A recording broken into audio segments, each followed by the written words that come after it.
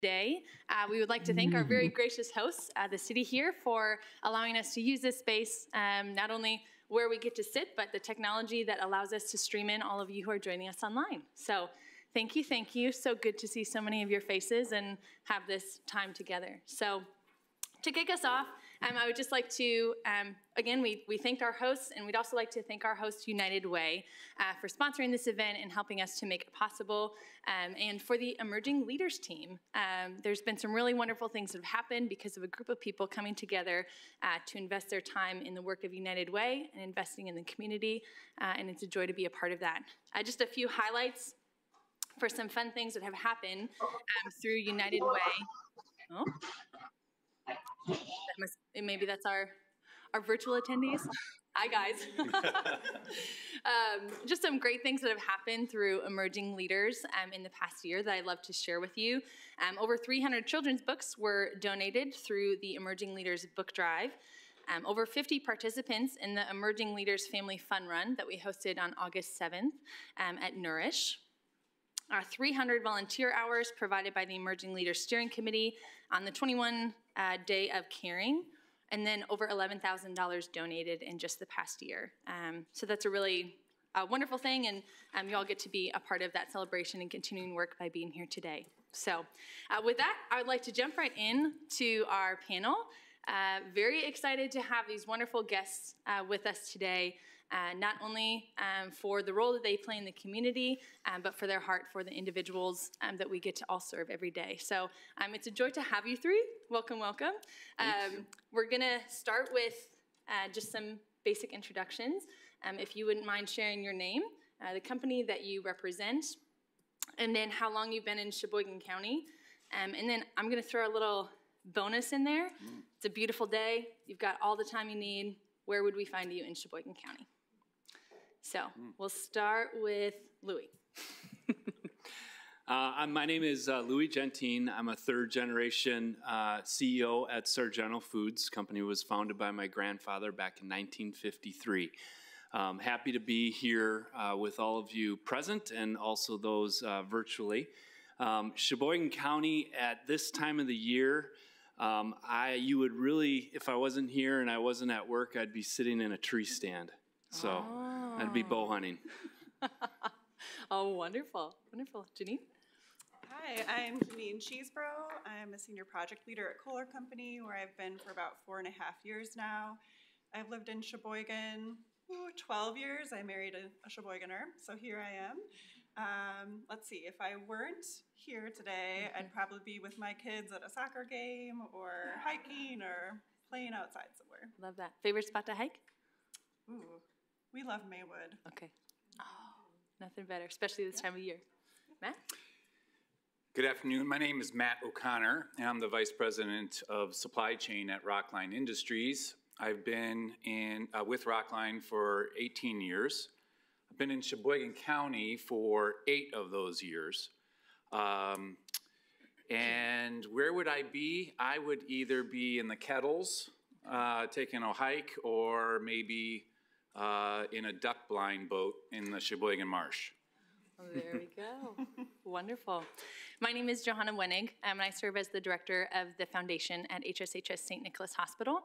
And I've been here in Sheboygan for about 5 years. And yeah, hiking, gone a long bike ride, run, so many beautiful spots to see, again, especially this time of year. So wonderful. Well, welcome. Thank you for the investment of time and y'all being here today. We have one big goal for today in this panel, which is to share meaningful philanthropic work that has happened in Sheboygan County with a special focus on sustainable partnership. And the reason why we have asked each of these individuals to join us today is they individually, as well as the organizations that they represent, have invested in incredibly meaningful ways for generations, and specifically in some really special ways in the past 2 years. And so we're kind of gonna time capsule that and look and celebrate at some of the really wonderful things that have happened and use that as inspiration stepping forward. So I'm gonna launch a couple questions that emerging leaders have prepared, and then we will have time for Q&A at the end. So please tag those and be ready to ask. So I'm going to start, we're going to go back in the timeline. And Louis, I'm going to start with you. I'm just curious, from your perspective and your role as CEO of a massive organization, where did your mind go when you first heard about COVID-19? Did you have any inkling on not just the community impact, but the worldwide impact on your employees, the community as a whole? Like, where did your mind go when you first heard? I think as many people, when you first started hearing about COVID-19, it was one of kind of disbelief. You just really didn't know what to believe. Is this real? Is this really going to impact us here in the United States, or is this just something that's happening outside of the United States? And obviously, very quickly, we realized that we were, as a country and as a business, going to be faced with a very, very hard challenge. And the immediate thing was to try and figure out how we could continue to keep our employees safe. This was real, and as a food company, we were continuing to package food and cheese for consumers, being part of the food supply. Being an essential workplace with essential workers, we immediately kind of put a crisis team together, which is not a crisis team that you would think that you would have to put together. But that team, that group of people from HR, health professionals, and ultimately other representatives, even from other companies in the area, immediately started to kind of work on strategies of how we could, first and foremost, is keep our employees safe. Mm-hmm. The impact of COVID, I still kind of look back to those early months and when you saw businesses completely shut down. Restaurants completely shut down. It was really sad because you could see the impact that this was having, and this was at no fault of their own. This was just something that was just thrown onto them, and so that was really hard, but was also kind of refreshing and kind of made you feel good about living in Sheboygan County. Is this community rallied in such a huge way. Companies, individuals, helping businesses that were in a bad spot, kind of help get them through this. Everybody started, restaurant industry, everybody started to do takeout.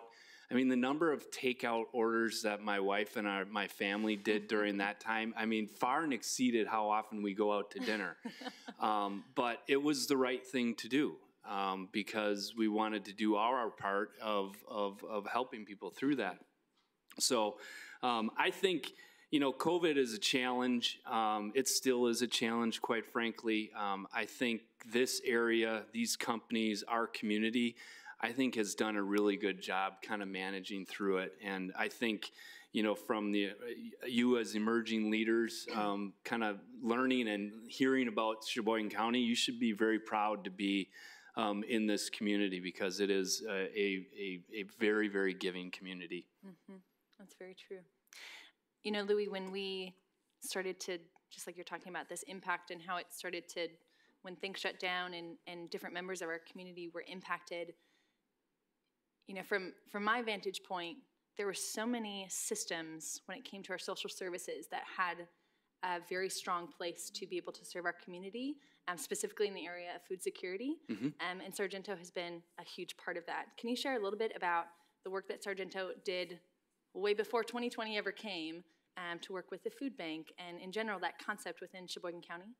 Yeah, so food has been one of our kind of major areas of giving back to our community, and we've had a long-term partnership with the Hunger Task Force down in Milwaukee. And, so in understanding that organization and how they work, down in the southeast Wisconsin, but then also how they help distribute food really throughout the entire state through the Wisconsin Food Network.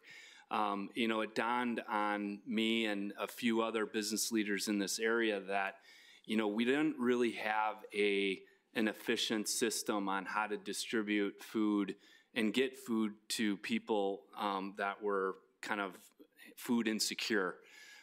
We have a number of different pantries kind of located throughout the county, but very few really took the idea of how do you address the food insecurity problem. And that's something that, you know, I had seen work very well with the Hunger Task Force is make sure you provide food to those people that need it. But then how do you start to address that root cause of why they're in the position that they're in? You know, Patrick at the Sheboygan County Food Bank has just done a wonderful job of kind of bringing the food pantry network together to figure out ways to distribute food efficiently, utilize our resources in our community more effectively, and then ultimately be able to continue giving those people who are food insecure that opportunity to receive, you know, a basic need of food. Through COVID, it was really kind of remarkable, and I think having the food bank as it is today around to handle the dramatic increase in the requirements to address the problem. The U.S. The government's food box program, Patrick and his team at the food bank helped orchestrate and kind of put that all together and make sure that we could distribute that out. I don't know what we would have done. I mean, you look back at it and I know we would have figured it out, but you know, having that that group, I think really helped us be able to, again, kind of do what we needed to do to get resources and basic necessities to people. Yeah, very much so. Yeah, it was incredible to see the investment that was made before we ever knew that this crisis was going to come. Yeah. To really, just like you're saying, the engine was built and it was working really well, and when that added weight came, it was really incredible. So, yeah, thank you for that. Joanna, can I just add one other thing? You know,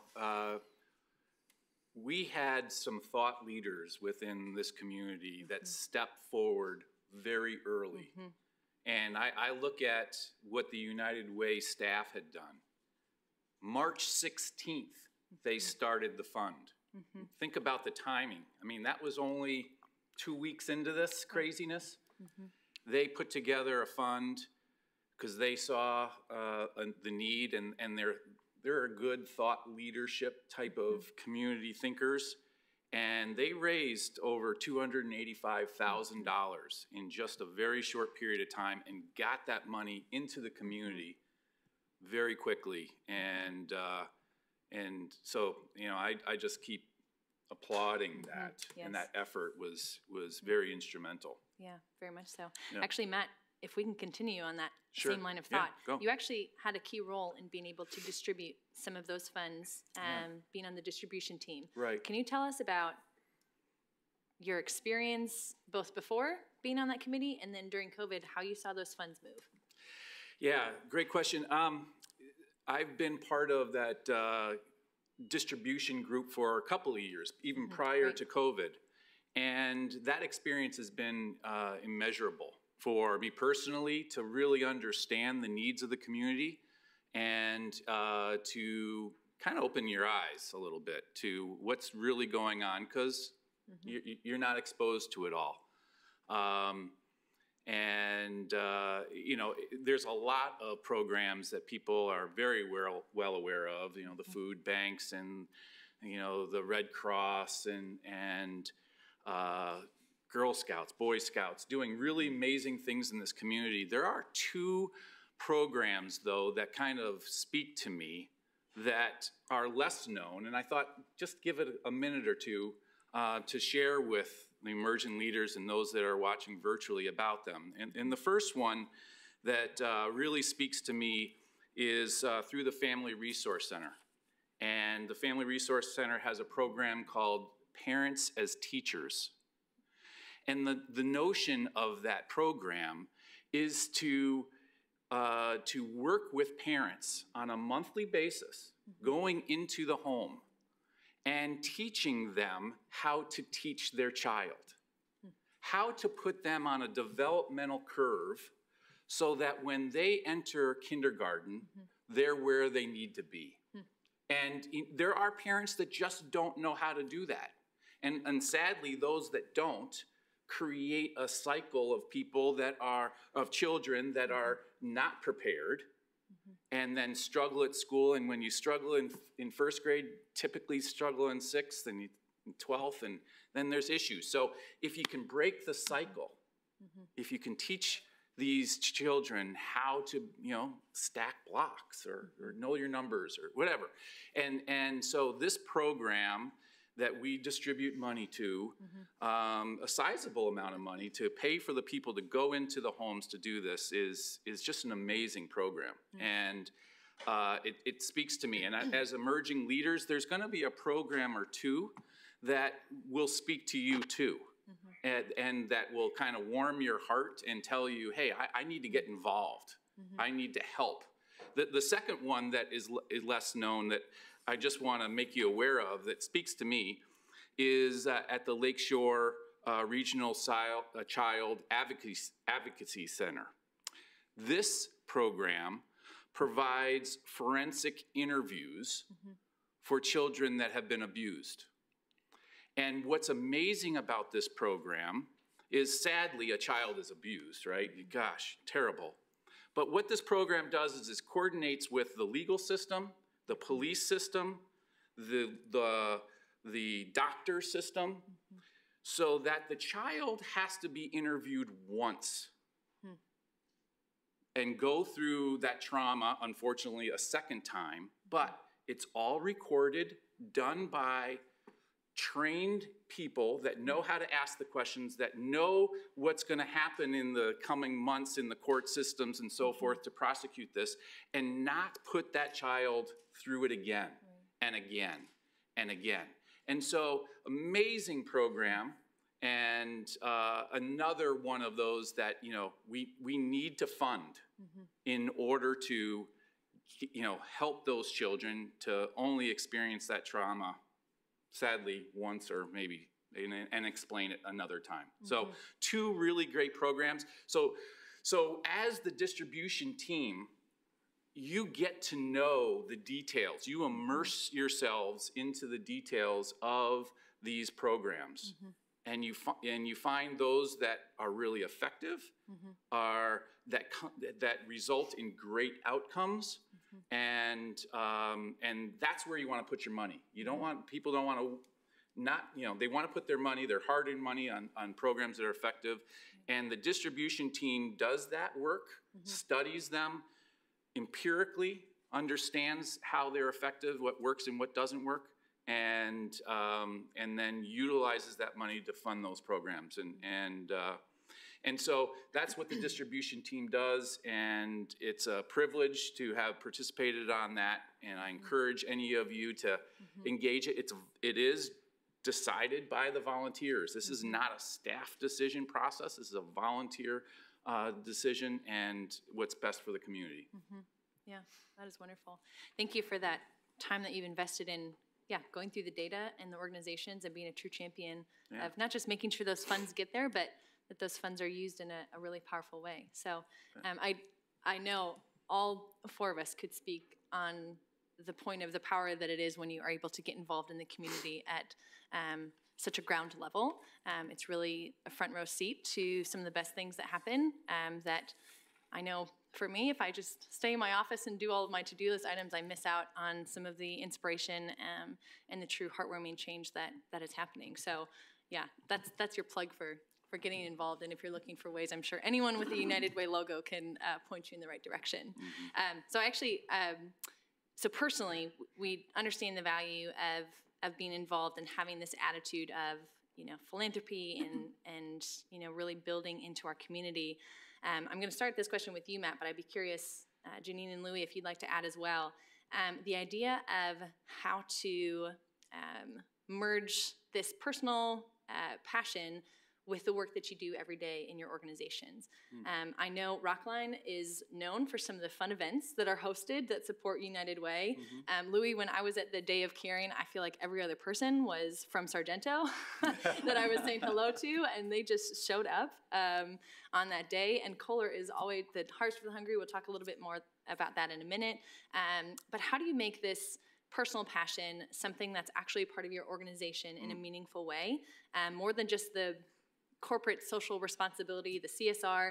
How do we actually make it a part of things that we love as a business? Yeah, we spend a lot of time at work, right? All of us do. And at Rockline, we want to have a little fun while we're working hard, right? And sprinkle that in. And so we do have fun little events that allows us to relax for a minute, but also the real basis behind it is to educate them, to educate the associates about what is happening in the community. What's the needs of the community? The stories I just shared would be an example of that people are like, really? United Way does that? And there are needs for this? And so you sprinkle fun, you sprinkle, shooting basketball hoops and, in an indoor hoop, or contests to get free vacation days, or whatever it is. But the point is to educate. And so you take the passion of how good the United Way is doing, and you teach them about it, but have some fun while doing it. And the associates win, United Way wins, community wins. And so that's how we view it. That's wonderful. Do you have something to add? Sure. So, we know that purpose is important to our associates, and more than ever, as the younger generation keeps entering the workforce, it's more and more increasingly important for our associates. And so we try to find ways to connect them with the purpose of our company, but we also look to our associates to tell us what's important to them and how we can support their passions. A really interesting program that we have at Kohler is Innovation for Good, and that's where we invite associates to brainstorm solutions to some of the larger global problems that are out there. So for instance, last year was all around clean water and sanitation. And so groups of associates, whether you're an engineer or not, teams from any department could come together, propose business solutions. They presented them to leadership, and then teams were selected and given funding and time to work on those ideas. So that's just an example of a way that we try to harness the expertise and passion of our associates to connect with kind of the bigger purpose of our company. That is awesome. Awesome. I'll just build a little bit on what Matt said regarding kind of the education side. And that goes to our employees, the Sargento family, understanding kind of some of our core business philosophies that we hold, that my grandfather started. So I understood the importance of community because that's how I was raised. That's how I was brought up. And, my grandfather, when he started, he immediately needed the community in order to do what he wanted to do. So it was his way of immediately trying to start to give back as fast as he could. I'm just real quick. He had to ask the city of Plymouth to rent space in the basement of the Plymouth post office, to be packaging cheese in back in his early days. So if that is not kind of the community kind of coming together to kind of help a guy out, I don't know what is. But the community to this day remains a very key stakeholder. And so we do everything that we can to help inform and let our employees know the importance of what community is to our organization, but also to their livelihood. That's where they're living. That's where they're raising a family. That's where they're finding their balance in life. And without that strong community, you don't have that. It makes it hard to recruit people as a business. It makes it difficult to raise a family in the way that people want to raise their family. So giving back is just a piece of it, financially giving back. But providing people that opportunity to engage in a number of different nonprofit organizations in this area, I think is critically important because they become more entrenched in the community itself. So offering the opportunity for Day of Caring, offering the flexibility for people to use kind of their kind of free hours to coach basketball or to volunteer at the Salvation Army or to be a big, for Big Brothers, Big Sisters. Those are all things that, I think are important because it allows people to kind of find where their passion is. It helps people find that balance in life so that they're not just sitting at their desk all the time. And they, to what was also said, it also allows them to find, their sense of purpose at an individual level, but then also support, the purpose of the organization, what the organization expects of them. That is wonderful. Well, and I know many of the faces in this room, I know we are friends from the nonprofit space and the boards and the fundraising committees that we all form. Many of your associates and colleagues, thank you for that freedom of time that your organizations give to allow them to serve within these nonprofits. It's really, very, very powerful to have that workforce. So, yeah, that's wonderful. Thank you. Thank you. Janine, I'd like to pass the mic to you and chat a little bit about Kohler and the work that you all do with United Way. I just want to give huge praise. Kohler was one of the very first companies to step forward this fund that Matt was talking about that started on March 16th. Kohler is one of the very first ones to step forward and give very generously to that. And Kohler is a massive organization. What are some of the things that are part of the fabric of Kohler that makes you so agile to be able to respond to that need so quickly? Great. Thanks, Johanna.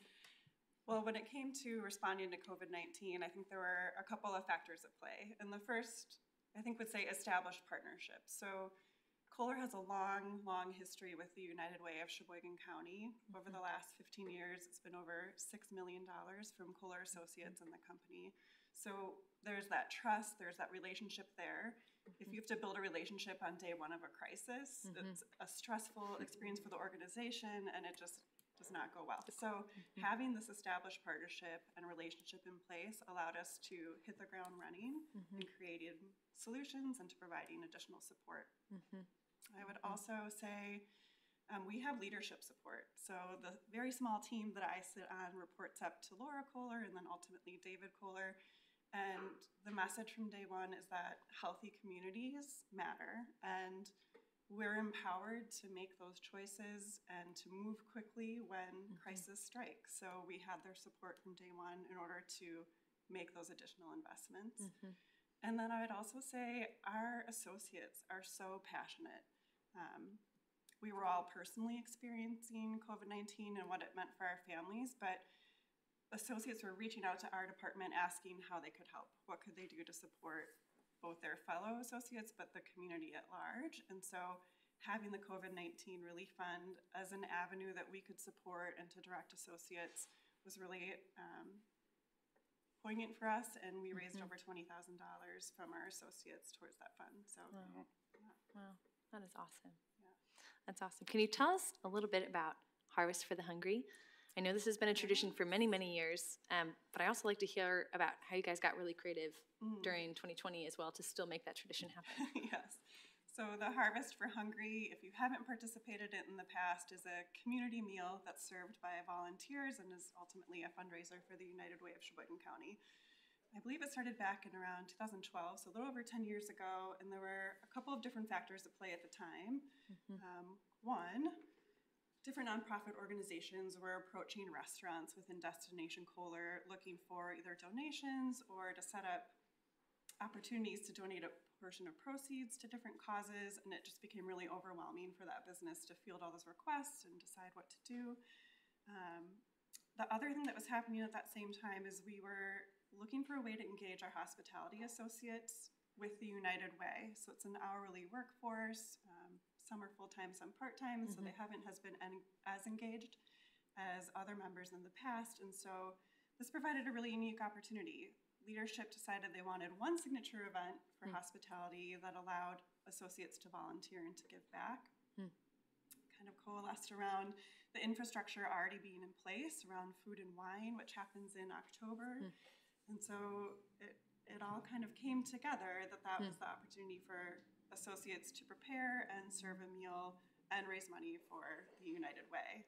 So I think it is, since the beginning, it's raised over $120,000 and over 10,000 meals have been served. And in 2020, the pivot was to doing a drive-through event so that participants drove through the lower level of the American Club and meals were placed in people's trunks, and over 700 meals were served last year that way. Wow. Yeah. Wow. That is incredible. It is just a testament to our hospitality associates who, in addition to that event, also prepared and served meals for fellow hospitality associates as well. It was just really amazing how they came together. Yeah. Wow, that is so cool. And just speaks to the creativity that was mandatory for 2020. Especially, yeah, I see shaking heads of my fellow nonprofit people in the room of, how we had to make that happen. St. Nick's also hosted our traditional gala as a drive-through, and we had a massive semi-truck from Sargento to keep all the food cold, and Kohler made delicious raspberry Linzer cookies for us to put in the boxes, and LTC, it was a whole collaboration. And what we find with that kind of forced creativity is that's where some really cool innovation happens. And I feel like we're still in that creative innovation space, and I hope that continues because it challenges itself to do better. So that's wonderful. Wonderful. Well, what I'd like to do is we'll jump into a little bit of a Q&A time, and I'll give you all some time to organize your thoughts and your questions. We have a mic that will be passed around, so if you have a question, you can just raise your hand and we will come to you. If you're online, please drop your question into the chat box, and our team is monitoring that box and we'll ask that question for you. So I'll give you all a second to put those thoughts together, and I'll just ask one more question, which we've touched on this in a variety of ways, but the question is just why United Way for you personally, and for your organization. Why does United Way get such a designated spot in your philanthropy? So can we start with you, Louis? Sure. I'm going to steal Matt's 2 words, community thinkers. I have always told individuals who are looking to provide an opportunity to give to an organization that the United Way is by far the best one to do that, because they have their finger on the needs of the community. And I think it's so very important to have an organization that is just at the central core of understanding kind of the needs, because it's like the hub, and then everything kind of starts to roll right around it. And that's why I like the United Way. That's why my wife likes the United Way. That's why it is the only campaign where we do every year where we match dollar for dollar in employees' contributions to the United Way, and it's been successful. But it only happens because of what the United Way does. I think of Matt gave 2 great examples of some great programs that came through the United Way. One of my favorite is the PATH program, performing access to healing, putting counselors in each and every school here in Sheboygan County, all districts, to have an opportunity for a child to be able to get the help that they need. To provide that access for them is, I think, so critical, especially in today's world of just the increasing number of mental health challenges that people are facing. That program doesn't go unless the United Way had a pulse and was listening to what was going on in the county. What would have happened if it didn't? You would have had disparate kind of organizations trying to do a good job but not do it very well. Bring it together, bring the resources together, organize it, and then implement it throughout the community, and that's what makes United Way great. Thank you. Matt, what about you? Community thinkers is important. I like the fact that they're agnostic. They choose the community. They understand the needs. They then understand what the agencies and the programs are out there. They then measure and manage those programs from afar, making sure that the impact that they're having is real, that they bring them to collaborate with other agencies together. So they're efficient because money isn't being spent on solving the same problem in 4 places. It's in one place and they're working together to solve it. So it's efficiency, it's a collaboration, it's agnosticness, and it's thinking. that makes United Way very effective. Wonderful. Thank you. Janine? Well, I echo so much of what Louie and Matt had to say. You know what? At Kohler, our team says, like, if we didn't have a United Way, we would want a United Way, because both personally and professionally, the amount of knowledge and coordination and effort that goes into understanding the community and coordinating the efforts of the various nonprofits is beyond the reach of me and my personal time, and then also our small team professionally. So there's absolute trust there that they'll be good stewards of the money, that they'll measure the impact and make sure that the money's being used efficiently. So that's why United Way. Yeah, that is excellent. I tend to be analytical. People say I'm a little bit a nerd, but just think about the following: 22,000 therapy sessions were given to kids last year at school, having access to that. 74,000 meals being provided to the elderly and homebound last year. 26,000 nights of shelter was provided last year. That's 75 people a day. Think about it, do the math. But you know it's not even. You know the colder months, it's much. So think about hundreds each night. 5,000 families each month are provided emergency food.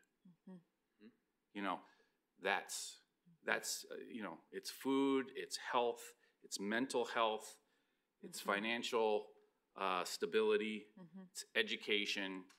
That's what these guys do, and you know, the staff are in touch and are very good thinkers about and sensors as to what the community needs. Yeah, I wholeheartedly agree. And Matt, thanks for bringing those numbers, because it's still hard to wrap our arms around that, but it puts some faces to some of the needs that we know exist. And like I said, I am guilty of, I go same roads, same schedule. I'm a very routine person, and sometimes you just miss out on how that there are that many people in our community who are impacted by this specific need, and to know that there's an army that's going after that and meeting those needs is very encouraging. So yeah, thank you for those answers. I got one more thing. Yes, please. You know, we talk a lot about United Way, but the real foot soldiers are the agencies, right? And they're you know, very focused and on their problem, which is great. But they're the foot soldiers that make it all happen, and the United Way kind of helps bring it together. So we can't understate the importance of what those agencies, you know, 23 agencies, 39 programs were funded through United Way, but thanks off to the agencies and all the work they do. Yeah, which that's one of my very favorite things about how the Day of Caring is formed, is you're getting into the doors of these agencies that we get to support. And this year I got to go out to Camp Evelyn. I wasn't a Girl Scout and never got to go to camp there, didn't really know the work that they did. And it was just so fun seeing head shaking from those who were pulling out entire trees with me and doing, it was supposed to be light gardening, and it was some pretty heavy yard work, which was good. We needed it. Obviously, there was some stress that needed to be reduced. So it was really very cool, but we're getting into the doors of organizations that otherwise I might not have come across their purpose. So any other thoughts before we jump into Q&A? Okay, let's dive in. Does anyone have some specific questions? It can be for the entire panel, for someone specifically. If you do, I've got a mic.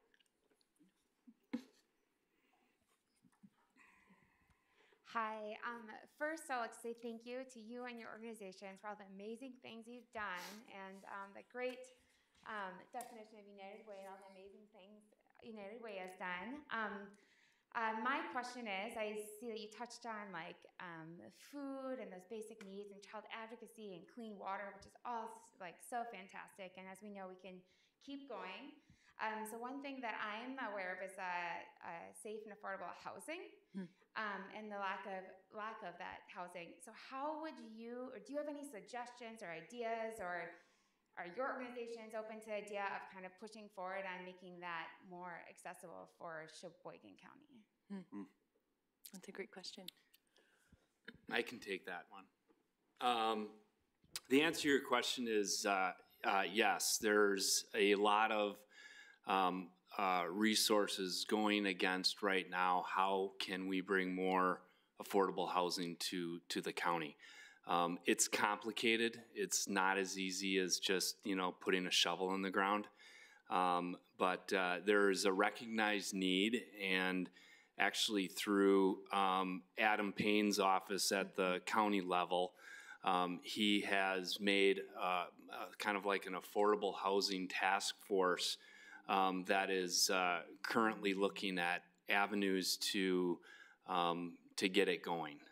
Unfortunately, that's not a flip of a light switch and ta-da, now you have 300 homes. But it is good to see the energy and the focus on that area, and there's no doubt in my mind that this community is going to figure it out. Yeah, actually, Louis, the task force that you're referring to, that a huge shout out to the county board and the way that they are developing that. I don't want to step out of line, but I believe that we're one of the only counties who, and actually Elaine, I see here in the room, can confirm, one of the only counties that's choosing to move these ARPA dollars through a task force committee type function versus just the decision being made and the check being signed, which really shows the collaboration and the right minds in the room to make that happen. So yeah, thank you for highlighting that. More questions?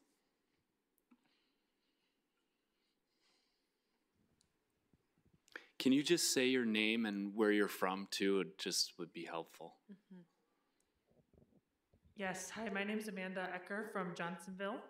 And one of the questions I have for you guys is we have a large population of members who work in our plant facilities, and we would like to allow them opportunities to volunteer during work time, but have not found a great way to do that. So do you guys have any recommendations for Johnsonville? And I'm sure maybe there are other companies that have the same challenge as well. From a volunteer perspective.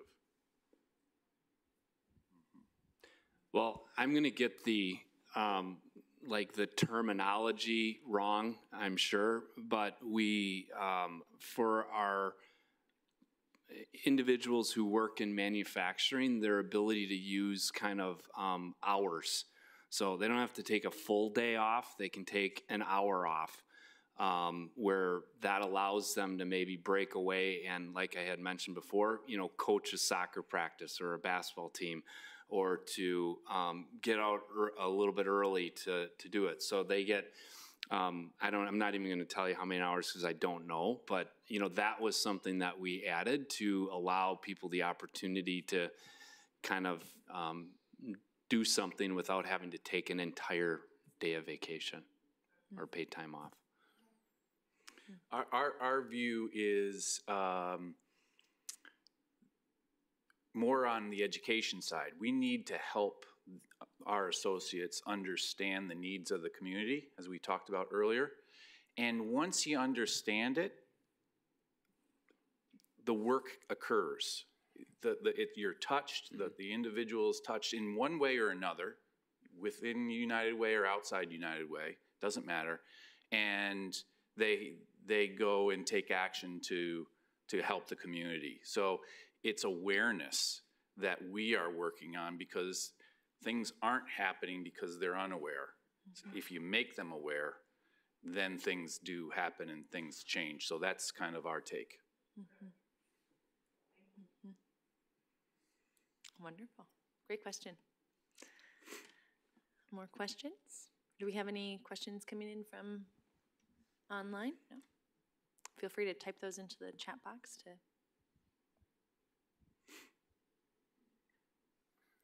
More questions?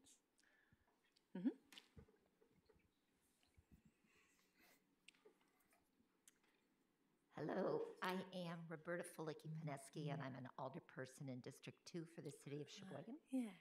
And from the perspective of the agencies, I'm interested in days of caring when you furlough X number of employees to do X, Y, Z, or ABC.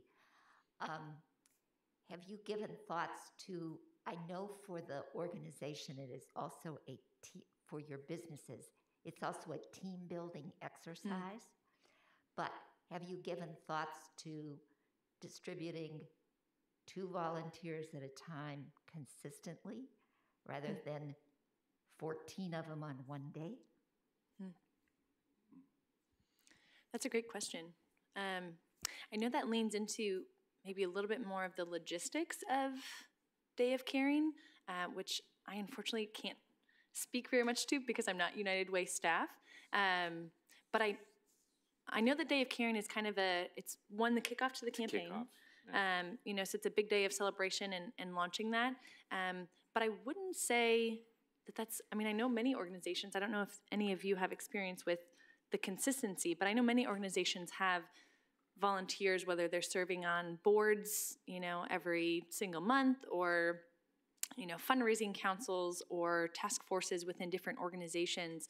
I know there's a lot of consistency. I know from all of these organizations and many others in the community that serve on that basis. Do you all have a thought on? Yeah, my thought is that seems to fit more under the volunteer center of the United Way, where agencies can post at no cost of what their needs are and tie people that want to volunteer to do various things. And those things can be on a weekly basis, a daily basis, a monthly basis, however, as an individual or as group.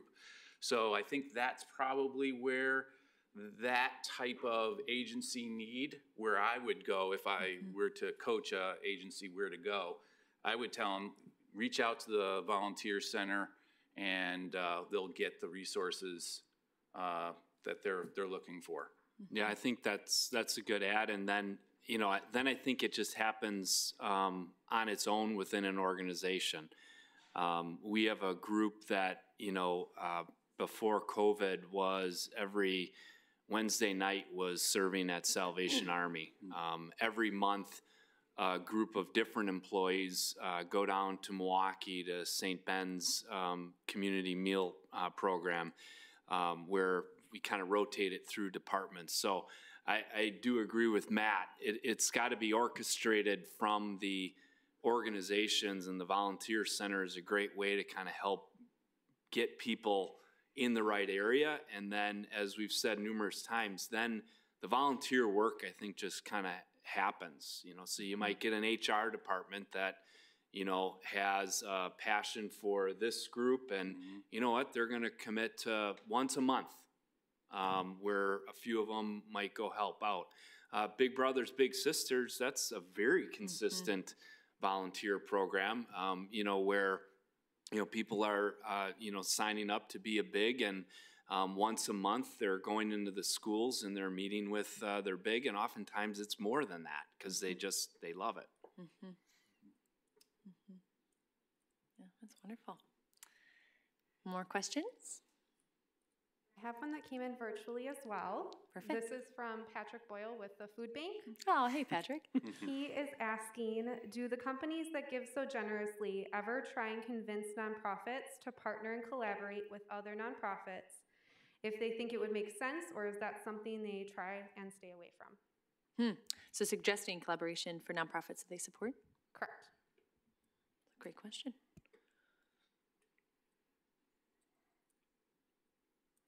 Tricky question. I guess I'll answer it, and I've actually talked to Patrick numerous times about it. I think you have to start kind of almost not requiring, but highly encouraging the collaboration. Because if we don't at least ask the question and try and bring people to the table, we just will not be as efficient with our resources, both our human resources of finding volunteers, but then also the financial ones as well. So Patrick knows, because I ask him that all the time. I asked him, before he wants to start a program, like, well, have you talked to this organization, and vice versa? We've made a point specifically on the food-related side. All of our food donations go to the Sheboygan County Food Bank. And then in individual pantries or a backpack program, or if they come to us and ask for food, we send them right to Patrick's door and say, that's where it's all going. That's an example of trying to bring some, some efficiency and then some just better execution of the needs, I think is a good example of that. I think United Way actually plays in this space. Yeah. They drive collaboration. In fact, they give one of their criterion in their fund distribution is their effectiveness to collaborate with others. And don't start a program that this guy already has. No, work with them. And so from a business perspective, I don't think we have the visibility of understanding all the programs in the community. And so we rely on the community experts, in this case, United Way, to then drive the collaboration. Gina, does that feel right? Yeah. And we ask questions, though, as business leaders. Of course. Right? That's what you want efficiency. You ask the question to help, get people out of just kind of their one mindset and say, oh yeah, look at here. Right. And then to your earlier point, it's all about educating. So it's not only educating the community, it's educating each of the different agencies of what each other does. Right. Yeah, that is so good. The duplication of services sends shivers down all of our spines. That, people doing the same thing, and we can see those connections of doing better together. And I appreciate that perspective. We are rolling into the last couple minutes, and so I'm gonna have one more question from the audience, and then a couple things to wrap us up. John. Hi, I'm John Rogers. I'm the roundtable facilitator for Sheboygan County Chamber of Commerce, and I've done close to 500 of those roundtables, starting at the end of 2007. And I could tell you all kinds of collaborations that have happened as a result of the various roundtables. And one of the things that I like to talk about is we live in a land of silos, but we can't live in those silos. We have to go out and talk to people and find out. Sometimes you don't know what you don't know. And the more we talk to each other, the more often we're going to find out about different programs and how we can work together. If you don't know about the Chamber Roundtables, let me know, please. Well, the other thing I would add about silos is I feel like each organization also isn't working in a silo. So for instance, like we know that housing is a cornerstone, but people who have struggle finding housing may also struggle finding healthcare and may also be food insecure. So being able to provide a more holistic approach is more important for solving some of these bigger issues. It's so true. Which this goes back to the task force that Louis was mentioning happening at the county board level. I believe you can find that information on the county board website and look through the different priorities and how those dollars, the different camps that those dollars will be able to move into. And that is a very unique. The people that are serving on those task forces, they're the right people in the right seat on the bus. So it's exciting to see. Yeah. Wonderful. Well, in lieu of wrap up, I just have one simple question to ask you guys, just about you personally. If you have a favorite way that you personally have volunteered in the past, a consistent way you love to volunteer, just a favorite memory of a way that you've gotten in on some of the great work. I know I mentioned my time at Camp Evelyn during Day of Caring. I had a sore back for a day or two, but it was an absolute blast. Do you guys have any volunteer favorites, highlights? I can go first. Yeah. Okay. So when I first moved to Sheboygan, I was a volunteer with Meals on Wheels. And so I remember, this is back when it was at Watson's Vending, and I remember pulling into that parking lot to pick up my meal for the first time and just amazed at all of the people that were there to help serve, and that it happened every day, that all of these volunteers would come to pick up meals, to deliver them throughout Sheboygan County. It floored me when I went the very first time. And as my children were growing older, I would bring them with me to serve and deliver Meals on Wheels. And that was just a really amazing experience too, and got me out into the community and seeing parts of Sheboygan County that I would have otherwise not seen. So for me, being a part of Meals on Wheels was really impactful for me and for my family. Yeah. Oh, that's awesome. Yeah. For me, I volunteer, we were talking about this earlier, I volunteer at St. Nicholas Hospital as a Eucharistic minister. And so each week, every Monday, I go to all the patients that wish to have communion and give them communion. And it's an amazing ministry. You see people oftentimes at their worst, and they want someone to listen to. They're lonely, and they're in need, and they're scared, and you're there, and you're present with them. So and there's countless stories, but that's probably the one I cherish the most. Yeah. I've been like kind of scratching my head here. There's I guess a number of different moments, but I think the one that it could be serving on a board that I'm passionate about and seeing the great work that they can do. I go back to the serving a meal to somebody who maybe is going to go without it. To me is just because it's so basic. It's just at such a fundamental level, and handing the individual a tray or scooping some mashed potatoes on a plate for them has just been, oftentimes it's just so eye-opening because you're seeing it kind of right there. And my children have had the opportunity to kind of do that as well, and I just I think that's probably the most memorable. But then that kind of spins into the work that I've done in working with Patrick at the Sheboygan County Food Bank to see, where that organization has come has been really kind of neat. It's been neat to see. Yeah. Wonderful. Well, thank you all so much for your time, for your investment in today, and the work that you do day in and day out to serve Sheboygan County and your fellow colleagues, and just very, very grateful for the leadership role that you play. So thank you for this time. Thank you to all of you who were able to join us, and for those online. This has been an absolute joy. I know we have Mayor Sorensen who wanted to say hello and a little something. Mayor Sorensen, thank you for letting us into your living room today. We appreciate this space and the opportunity to be together. Bedroom, bathroom, a little bit of everything. I just wanted to pop over and just say hello to everybody and thank you so much and welcome you to City Hall. It's always great to see some familiar and friendly faces here too.